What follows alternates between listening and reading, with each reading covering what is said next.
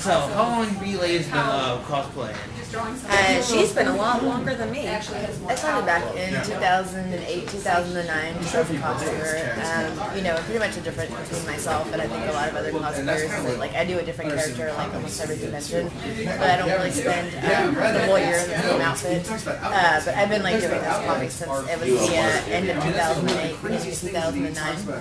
Hey Lars, how long have you been doing it for? I started about 2010, and we were introduced from a website, busygamer.com. Okay. And ever since, we've been BFFs. We've been doing it the hip. She's my costumer in crime, is what I call her. Is that right?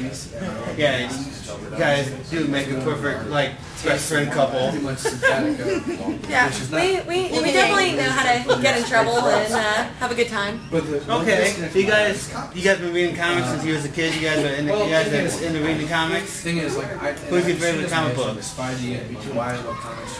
I own every Catwoman. I'm gonna go ahead and admit that. Okay. I wouldn't say they're the best. I think the most popular, anyone from Gotham City is most popular, no matter villain or hero. But my favorite is probably the Punisher series, the Punisher Maxes.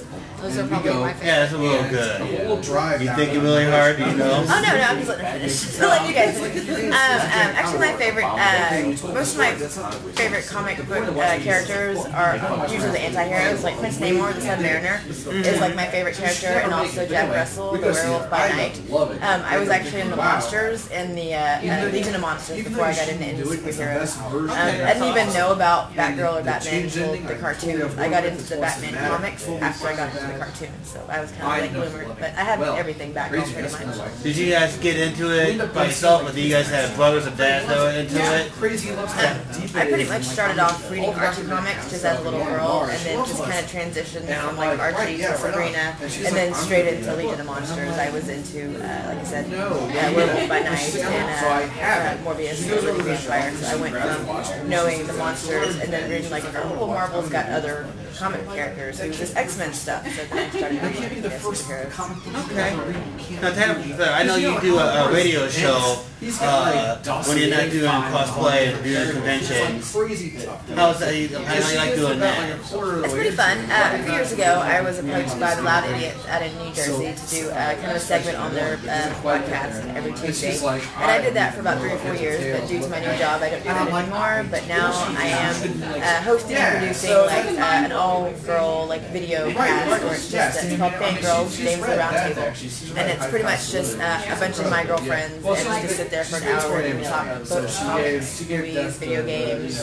We just bullshit for an hour. Oh, it sounds like a lot of fun. Lars, what else can you do when you're not cosplaying?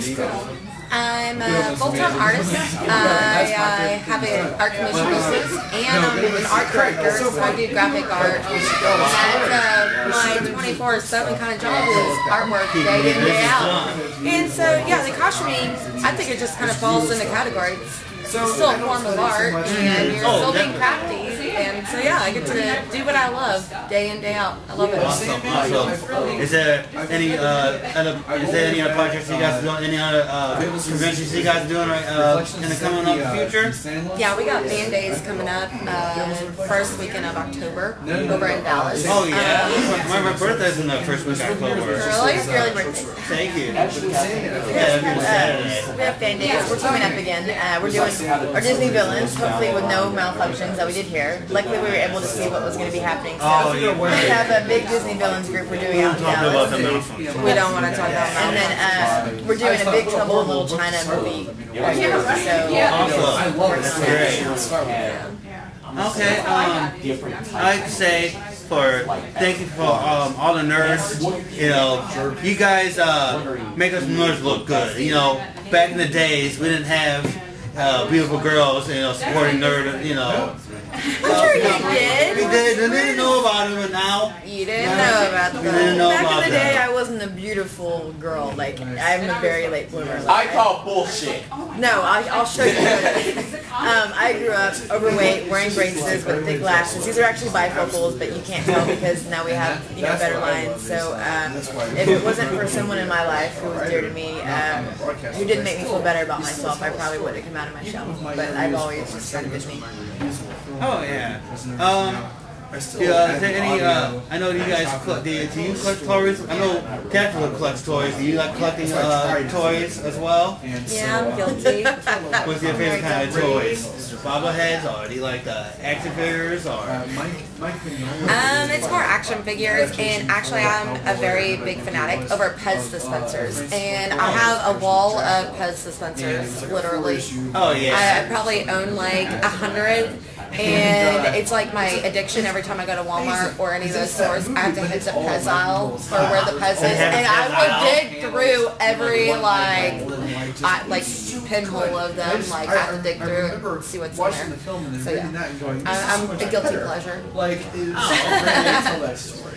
So, I've got them at home. Let's see. When you guys ever go to premieres of comic book movies, or you guys ever asked to help promote any of the comic book movies? Really good stuff. Yeah, but I don't think I've actually like gone to any of the premieres or taken part of those. It's one thing whenever you're into the books and the artists and you get to meet the people, the authors themselves, but as far as how some of the movies get Hollywoodized until I get to see it before I go and represent it, I really don't want to strap my name to it yet until after I see it. So, no, I've never partook in any of those, to be honest. You guys seen the latest comic book movies that just came out, like Wolverine or Kick-Ass 2? I haven't seen either one of them. You haven't seen Iron Man 3? I did see Iron Man 3. How about Jeff Smith? What you think about Iron Man 3? Right? It was a good action movie. You liked it? Yeah. I probably gave it like 2.5 out of 5. You know, it was a really good action movie, but there's a lot of stuff that I didn't really like. I was like, that's not happening. That's I watched most of Iron Man 3, and I heard I had issues with all the suits that, you know, like he could be like flying and all of a sudden his suits would just come apart and just fall in the sky, but then like the other times when he could like fall like from the sky or fall from somewhere and like land on the concrete and the suits wouldn't fall apart. So I had little technical issues like that. I like to dissect stuff and be like, yeah, it's the little things that count. It's always the little things that count. I didn't like in Spider-Man 3 how Venom didn't refer to himself as we, and everyone's like, who cares? Exactly, but that's a very technical, it's a technical thing, like, that's part of it. Oh yeah, definitely. Yeah, it's only the people that are really into the books are really serious. They're gonna take a lot of the movie and acting personally, and that's kind of one of those things. I even judge Game of Thrones, and I read the books. I judge the TV series real bad, and yeah, it has to go. So for step 4, I'm not happy. I'm a very little fan. I'm kind of a picky nerd myself. What do you guys think of the Ben Affleck playing Batman? I'm happy about it. Are you happy about it? I found I got to get used to it. The idea. That's how I was at first. I was just like, I'm okay with it, but the more I've watched Argo 3 or 4 times since that's announced. I've watched The Town a couple times since that. I've watched Dogma a couple times since that. You know, like I still can't see him as Bruce Wayne, but the Playboy version. I haven't pictured him as Bruce Wayne yet, but I can see him as the Batman. You know, because and I know there's a lot of people who are just upset about it and don't like it, but it took me like, you know, separating him from, and I never saw Daredevil, so I can't be one of those people. He was a horrible Daredevil. I never saw it because I didn't care. Didn't like it. You know, I didn't see it, so I don't know. But as far as like, you know, I think we probably shouldn't judge him based on something else because, like, you know, people thought the same thing about, you know, the guy from those teen movies, Heath Ledger playing, you know, the Joker. People thought the same thing about, you know, Michael Keaton being Batman. He was scrawny and tiny, and I thought he was perfect. You know, Robert Downey Jr. is like, you know, Tony Stark. People weren't sure, so I don't really think we should really judge until it comes out, unless it's Jensen Ackles. If it's Jensen Ackles, it's gonna suck. You got any thoughts? Absolutely. Well, I'm not gonna jump in that supernatural dog boat. I'll steer clear of her. She could take the shanking out in the parking lot. alone. But no, I'm still struggling with the whole Ben Affleck thing. I did watch Daredevil, and I thought he could have done such a strong part in that, because I've seen his acting. He can be a great actor, but even playing a Superman role that he could have gone and taken it a far distance, he really didn't go as far as he could have. So I'm nervous. I'm not gonna lie. So I'm kind of. It is a big deal. I'm no comment, kind of sitting back, and yeah, I'm gonna wait to see what happens, because yeah, Heath Ledger totally proved us wrong. Like, he came out of the woodwork and played his best acting role ever. He became the Joker so much that pretty much killed him. Yeah, and it was phenomenal. Yeah, that was phenomenal for his acting. So no, I'm just gonna sit. I really want to see what Ben could do. Like, I would love to see him reach a new par. Yeah, just reach a whole new level of acting, and because Batman and Bruce Wayne is two different people, because he got when people look at Bruce Wayne as the playboy and the guy who dates every other model and does everything, and that's what he just wants you to think is how he's like, and so no, he doesn't think that he's Batman.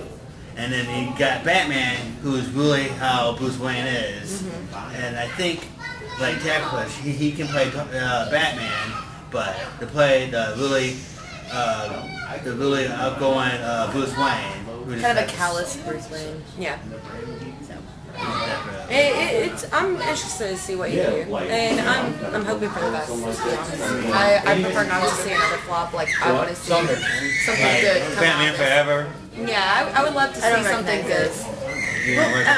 Thanks a lot for having us, Jason. Oh, no problem. But yeah, Thanks for coming over, guys. We gotta keep checking. Oh yeah, no problem. Thanks appreciate you guys doing the interview with me, and I hope to see you guys next year. Absolutely. Yeah. Okay. Tell them to invite us back. Oh, I'll tell Steve. I'll make sure of that. I'll threaten him not to come back to the store if you guys don't come back. Awesome. There you go. Take him down.